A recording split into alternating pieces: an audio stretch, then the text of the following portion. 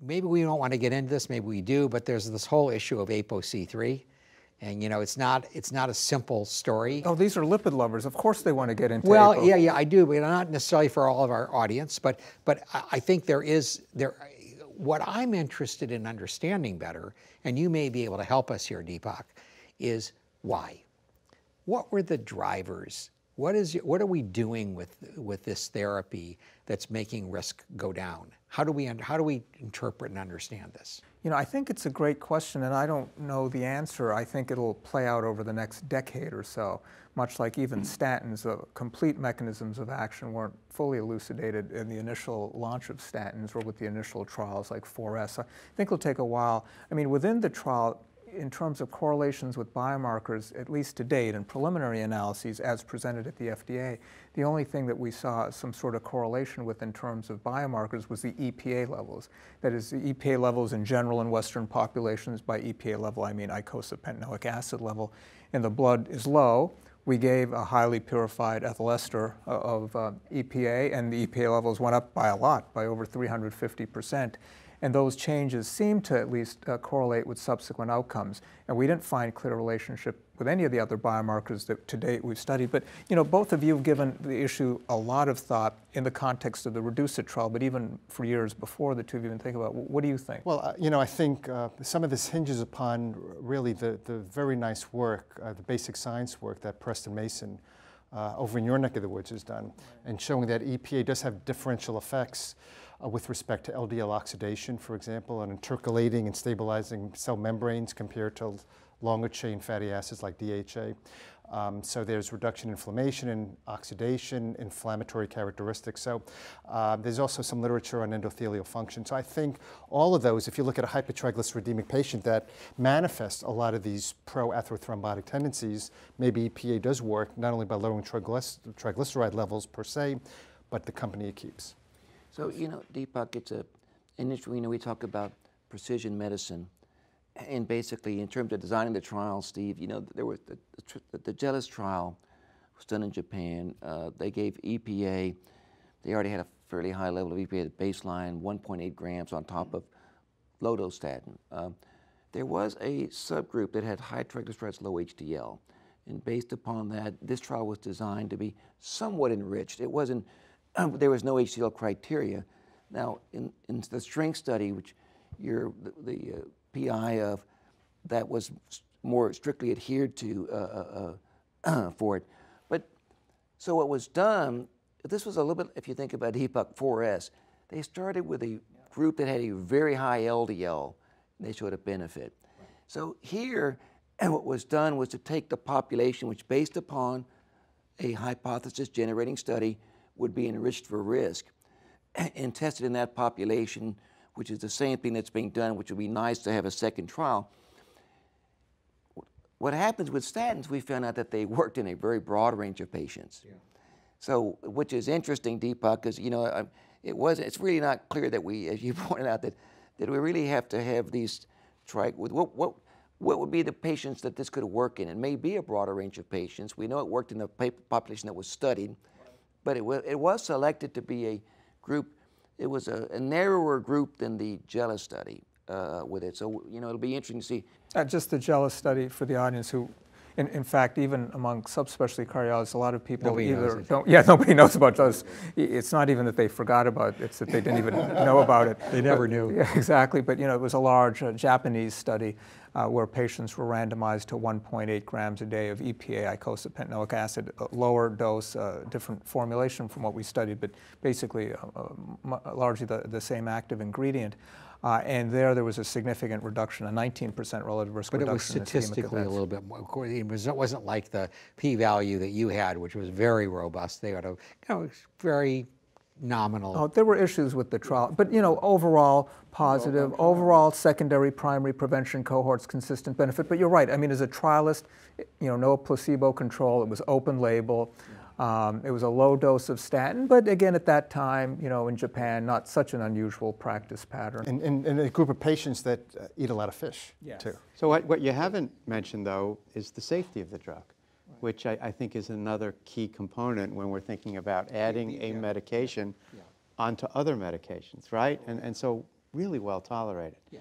And this is one of the few medications that people come to us asking to be on, right? Right? Yeah. How often do they say, put me on a statin? So before we get back to that, I just wanted to make one more point in response to Christy, which is that I know you know this, but I want to make sure the audience knows this.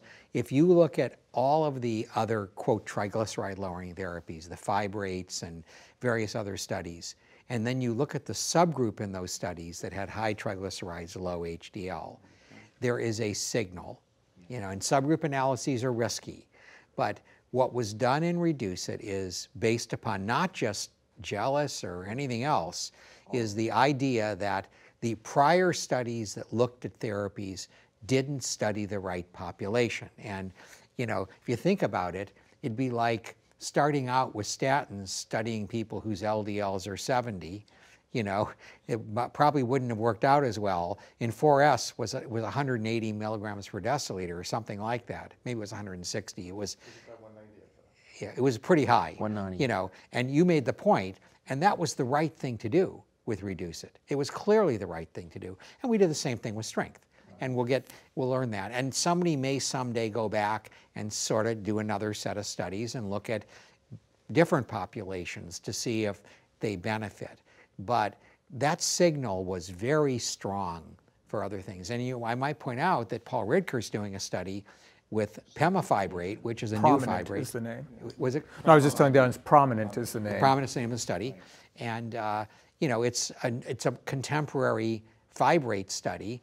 And I'm sure, I haven't seen the design, but I'll bet you anything he's studying high triglyceride, low HDL Yeah, populations. it's very similar to Strength, actually, in many aspects, the design. Low HDL, high triglycerides, a mixture of secondary and high-risk primary prevention. Another important trial, still enrolling, but Yeah, but you know, very we'll know important. in 4 or 5 years probably whether that works. Right, yeah, so very complementary sets of trials in terms of understanding the science and exactly what mechanisms may provide clinical But we benefit. got off track because there was an overreach, you know, to do studies in broad populations first. And you made the very important point, you got to study the narrow population first, and then you think about whether you can broaden the indication. Absolutely, and part of what also has hurt this particular field is just some of these studies of the supplements or those low doses, the 1 gram a day. In otherwise which is the healthy EPA, people. DHA, right, yeah. So that really has hurt things. But you were talking about safety, though, Jamie. That's an important point to consider in any drug. And just so the audience is clear, we did see an increase in hospitalization for atrial fibrillation or flutter with icosapent ethyl versus placebo, and also a significant increase in minor, though fortunately not in major bleeding. So 2 things to be aware of. But overall, well tolerated. And in the overall no increased trial, risk of stroke in the AFib patients. you know, right? in fact, a 28% reduction overall in stroke in the trial, and consistent findings even in those with a history of AFib at baseline, and even those who developed AFib during the trial. So overall, a reassuring safety. Deepak, you know, the bleeding I understand because we've always known that the fish oils have effect. What I didn't expect or understand is mechanistically. Do you have any insights about why atrial fibrillation goes up? No, not really. It's something that's been described before in the omega-3 world, so it's not the first time, so it does make it a little bit more likely that it's a real finding and not just a spurious finding. The AFib was pre-specified and adjudicated, but the absolute increase in that endpoint was small. It was a 1% absolute increase over an average of 5 years. You know, the chair of our Data Safety Monitoring Board, Brian Olshansky, is an electrophysiologist. Amina Chung, another electrophysiologist on the Data Safety Monitoring Board. And you might wonder, why did we have electrophysiologists on the Data Safety Monitoring Board of this lipid trial? It's because even early on I was thinking there might be arrhythmic potential or anti-arrhythmic potential. In either case, I thought it couldn't hurt to have some electrophysiologists aboard. And their interpretation of the AFib signal is they actually didn't think it was that big a deal. And in fact, when a trial is showing a reduction in sudden cardiac death, the proportion of which might be malignant ventricular arrhythmias that are reduced, you know, they said, look, put it in context, not a big deal. If I could trade a reduction in sudden death for an extra few atrial fibrillations, I'd take it every day of the week, for me.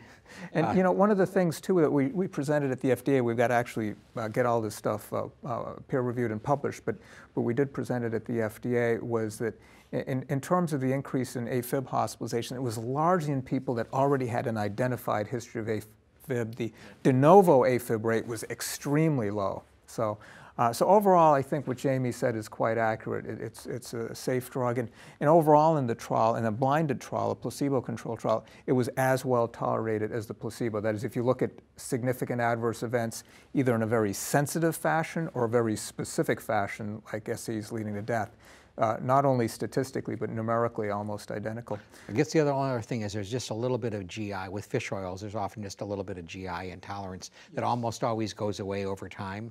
And so one of those therapies, like metformin, where you have to just wait out that adverse GI effect, and it will tend to diminish over time. Yeah, no, that's another important point. But maybe you could just say a few words, since we talked about other trials, about strength, if you just want to update the largely primary care audience that's listening. Yeah, so strength is using a carboxylic acid derivative of both EPA and DHA. The putative advantage is that it is better absorbed, gets higher blood levels, which I'm glad to hear that you found blood levels to be correlating, so that although it doesn't have pure EPA, it actually gets similar EPA levels to what you saw in Reduce It. But it also has DHA, and so it's an enhanced bioavailable product. We're studying a population with high HDL, high triglycerides, low HDL. It's a little higher fraction of primary prevention, so may get more information about the primary prevention, but it's a very similar trial.